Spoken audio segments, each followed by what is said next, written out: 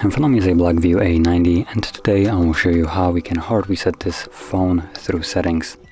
So to get started, you want to open up Settings,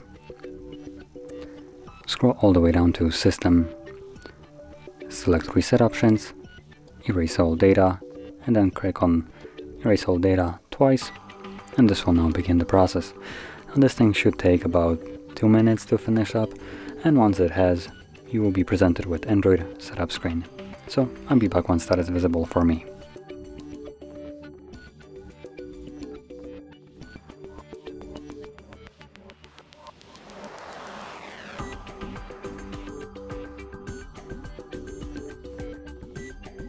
And as you can see, the process is now finished, and you can set up your phone however you like.